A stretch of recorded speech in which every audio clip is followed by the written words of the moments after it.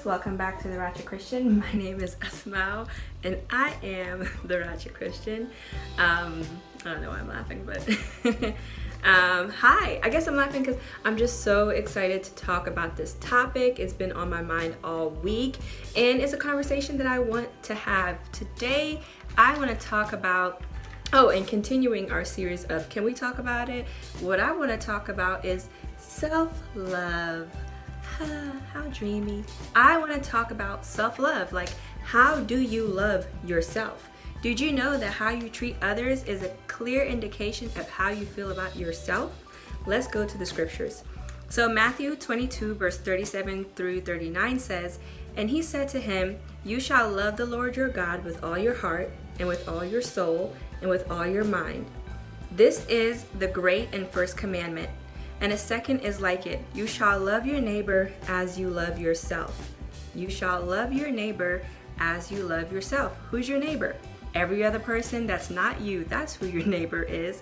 And as I'm looking around the world and I'm seeing all the racial tension that's going on, all the political divide that's going on, I'm seeing so much hatred that it's like insane. And it's just really got me thinking, like, people don't love themselves well, and so that's why it's so hard for them to love other people. You know, I'm very politically outspoken. I'm very outspoken about, you know, being for the protection and equality of like Black lives and all lives. And I disagree with a lot of people on a lot of things, but when it comes down to it, I'm not gonna hate somebody because of their political beliefs. I'm not gonna hate somebody because of their different lifestyles. Like, just because I disagree with you does not mean I do not care about you. And a lot of people have lost that ability to do that. Like, you can disagree with somebody and still like them. You know what I mean? So to get back to loving others as you love yourself, I wanted to ask you this question, like, do you love yourself? Do you love yourself? I want you to take a minute and really ask yourself and think about it, like, do I love myself?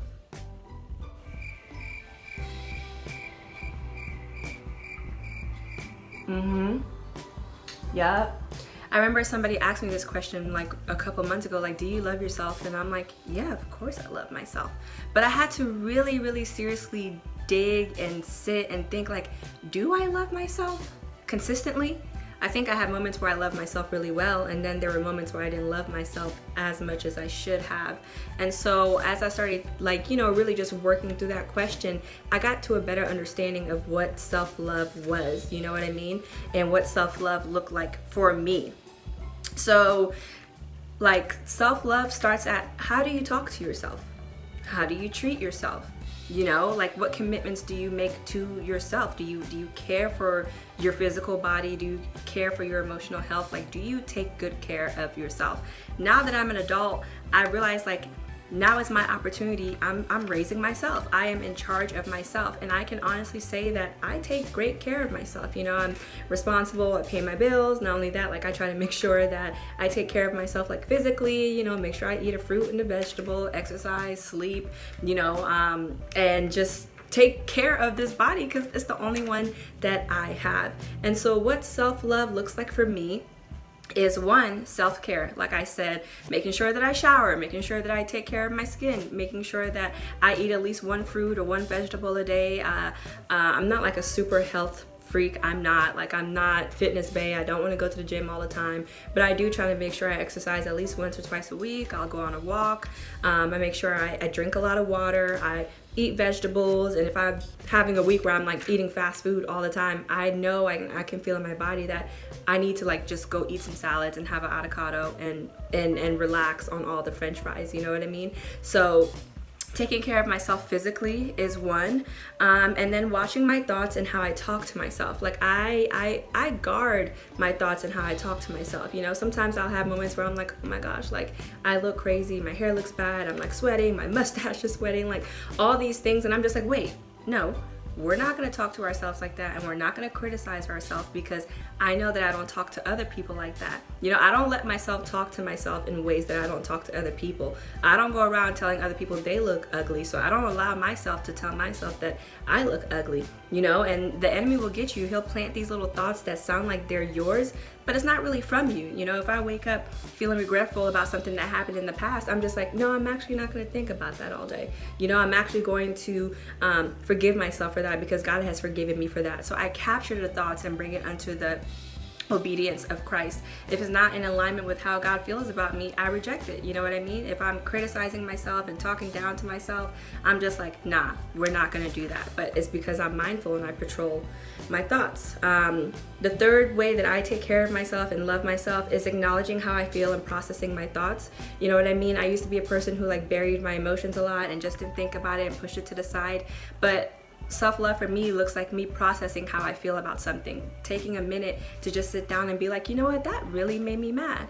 I really didn't like what that person said to me, and really just taking the time to like make sense of things instead of pretending like they didn't happen. You know what I mean? If I'm mad about something, I'm not afraid to tell you, yeah, I'm mad. If I'm sad, I'm not afraid to say that I'm sad. You know, I acknowledge my feelings and I process my feelings. And I have these tools to be able to do all this emotional work because I've had years of therapy. You know what I mean? I've been in therapy, in and out of therapy for a good amount of my life for various reasons. And so I'm a big supporter of therapy. You can have Jesus and a therapist too. Go to therapy. It helps a lot, and it gives you the tools that you need to do the emotional work that you need to do to get to a better place with yourself. So acknowledging how I feel, processing my emotions. The fourth way that I self-love is by making time for myself. I make time for myself. I hang out with myself, by myself. I love people, but I can't be around people all day, every day. I love my friends, but I don't want to hang out with my friends every day. I enjoy spending time by myself. I enjoy my own company. I take myself out to eat. I'll go shopping. Like, I remember I was talking to my friend Val, and she was just like, I don't know, we were just talking about something, and she gave me the idea of like, oh, why don't you like plan something fun to do, you know, because I work 2 jobs, I pay all my bills and all the stuff, and it's like I never really used to spend money on myself because I would feel bad, you know, feel like I'm being irresponsible. She was like, no, why don't you set some money aside every paycheck and go do something fun? And so Fridays became my days. Fridays I would plan something fun for myself, you know what I mean? Or I would buy something that I want. You know, if I'm saving up to buy this really nice perfume that I want, or I want a pair of shoes, or I want to go shopping, I'll take myself out to eat, I'll go to the beach. Like, Fridays are my days. And on Fridays I ask myself, I say, self, and myself is like, yeah.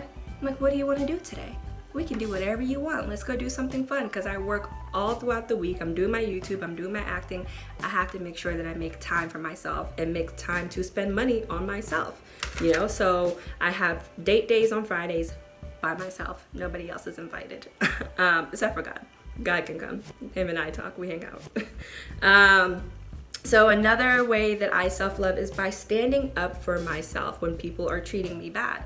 I used to be a notorious people pleaser, you know what I mean? I used to just let people talk to me any way that they wanted to, treat me any way that they wanted to, because I didn't want to make them uncomfortable. But I realized I did that at my own detriment, you know, because I didn't want to make somebody else feel uncomfortable. I let them make me feel uncomfortable. And now I'm just not having it. Maybe it's because I'm 27 and I'm older now, but when somebody's treating me wrong, in that moment, I say something about it. You know, I used to spend days and weeks thinking like, dang, I should have said something, you know what I mean? Oh, the next time they say something to me, I'm gonna say something to them. But now in the moment, like if somebody's talking crazy to me, I'm like, I'm sorry, but you actually can't talk to me like that. You know, if something's wrong in a moment, I'm gonna let you know, you're annoying me. I don't like that you did this. I don't like that you did that. This is how you're making me feel, and that's not okay. My favorite statement nowadays is like, that's actually not okay. You know what I mean? Like, and that has been really, really like loving for me, you know, to know that I can protect myself and be my own protector, and, you know, put my foot down and be like, you know what? Nah, we're actually not gonna do that. You're actually not gonna say that to me. You're actually not gonna make me feel this way, or, you know, accuse me of this and this and that. I'm gonna respect your opinion, but at the same time, you can go this far and no further. And that has just been like, oh, so amazing. Boundaries has been one of my favorite things. Having boundaries with people, baby, let me tell you, boundaries is where it's at. I love boundaries. When I draw a line and say, you can't cross this, you can't cross it. And I mean it. And I'm trying to tell you, get boundaries. Boundaries are your best friend. Some people might not like it, but those are the people who want to treat you bad. People who don't like when you have boundaries are the ones who the boundaries are for. So get you some boundaries. I'm telling you, you won't regret it. Another way I take care of myself, and I already said this, is taking care of myself like physically, spiritually. How I treat my physical body well, I treat my spirit well. You know, I make sure that I pray every single day. I need God. I have to start my day talking to God, because if not, I'm gonna snap on one of y'all. So I need God. I have to make sure that I pray, go to church, read my word, spend time in community. I don't want to spend too much time by myself. I have to make sure that I spend time with other people, and just take care of my spiritual health, because my spirit is just as important as my body. So I make sure every day that I wake up, I connect with God, because I need God. I need Him. And so I just spiritually maintain my spiritual health by making sure that me and Jesus have a conversation every single day.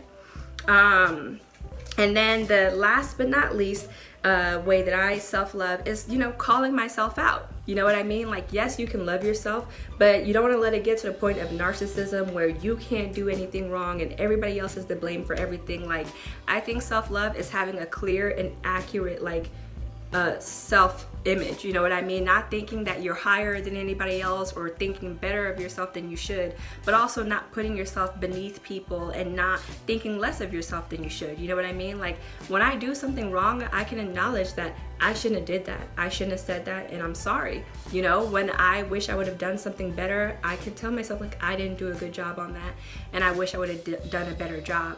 You know what I mean? But then if I do something good, I'm also able to tell myself, like, good job. Like, Esmael, like, you did a really good job on that. Like, sis, you snapped on the makeup today. What's up? You know what I mean? Like, I'm able to have a clear and accurate depiction of myself where I'm just like, okay, like, I need to chill in this area of my life. And so just kind of like accountability. You know, love is accountability. You can't have love without accountability. And so you need to be accountable to yourself. When you do something wrong, you need to own up to it. And if you have to apologize to somebody, you need to be able to do that. And if somebody brings something to you and says that you wronged them in some way, even if you may not agree, you need to hear people out, because sometimes you have blind spots. You know what I mean? Like, I never thought I was a prideful person until somebody called me out. Like, you have a lot of pride. And I just kind of had to, like, sit with that for a moment and go to God. I'm like, God, am I prideful? And he's like, yeah. And so I was like, you know what? You're right. I see it in this moment, in that moment. Like, help me work through that pride, because I know that you hate pride. And even recently, God had to tell me, like, you're being too prideful at work. You act like you don't need that job, and you're going to be mad if you lose it. And I'm just like, you're right, God. Forgive me. Humble me. Help me to be more of a humble servant at work. You know what I mean? God loves me and God treats me well, but God also has tough conversations with me and holds me accountable. And I have to do that with myself. You know what I mean? Where I have tough conversations with myself and be like, girl, like, what are you doing? You know, you shouldn't be doing that. You know what I mean? But not all my conversations are like that with myself, you know? So it's about balance. Self-love is about balance. So that's what self-love looks like for me. It's gonna look completely different for you, because you have different needs than I do. You know the things that you need, and instead of waiting for somebody to do those for you or bring those into your life, like, I treat myself the way that I want other people to treat me, so that when other people come into my life, there's already a standard. You know, I don't talk to myself in certain ways, so I don't allow other people to talk to me in certain ways. And so figure out, like, what do you need to feel love, and start doing those things for yourself. And then one thing I wanted to add is, like, keep the plans that you make with yourself. You know, I had to realize that, like, plans that I make with myself and commitments that I make with myself count. If I say, oh, I'm going to sleep in on Sunday because I've been tired all week, and somebody calls me like, hey, do you want to go out on Sunday? I would be like, oh yeah, sure.